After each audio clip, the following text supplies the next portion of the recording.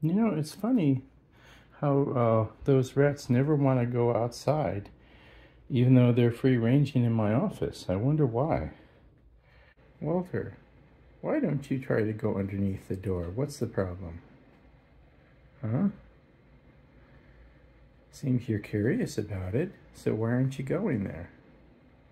I'm sure you could probably squeeze underneath if you really wanted to. That's their job. They have to make sure that none of the free-ranging rats get outside of the office. So they sit there and they, basically make sure that the rats don't come out. Isn't that nice of them?